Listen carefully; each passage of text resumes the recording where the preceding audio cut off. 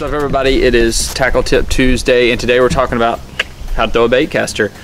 It's something that, in my opinion, if you're going to be a competitive bass fisherman, or if you just want to get more serious about what you're doing out on the water, you really need to learn how to throw a bait caster. You're really limiting yourself on baits and presentations if you haven't picked one up yet.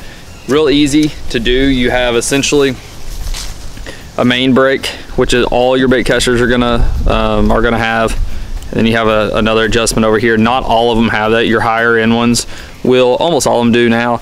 This is more of a micro adjustment, where this is going to be your main adjustment over here. Is what you're wanting to do with it is you want to start out. I like to start where my micro adjustment, that's not what it's really called, but it's just easier when you're starting out to think of it that way. Start it out about halfway, and then tighten your brake up over here until when you release the spool, you want that bait to fall down to the ground, and once it hits the ground, you want the spool to stop. So just tighten it all the way up and then loosen it until you find that point to where once it hits the ground, it's not going to continue rolling, and that's what causes the bird's nest or the backlashes. Another tip that I like for people starting out, this is going to save you a whole lot of headaches. You know, if you're going to be practicing out in your yard, that's where a lot of people start out. They'll be out in their yard practicing or on the water, whatever. Just take out, obviously you're not going to be able to make a long cast, but tie onto the fence or just something to where you can string out a bunch of line. And this right here is going to save you a ton of headaches. Get some electrical tape. That's what you do. This is after you've strung out 50 or 60 yards. You want to string out more than what you will be able to cast, but not a lot more than that. And this is what we're going to do. Is you're going to take the electrical tape here. I use this a lot when I'm guiding. You'll take the electrical tape, place it over the line, and go ahead and pull off about, I don't know, whatever that is, 4 or 5 inches. So what you'll do is cut your tape, and then you're just going to, hoping y'all can see this, you're just going to take and roll the tape on there like this.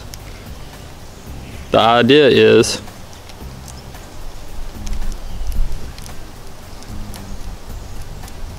mash it down real good. The idea here is that you want to get it, so okay, you can see my lines just reeling over that electrical tape. The idea is to where if it backlashes like that right there, you're gonna be able to pull it, and it's only gonna backlash to that point, to the tape.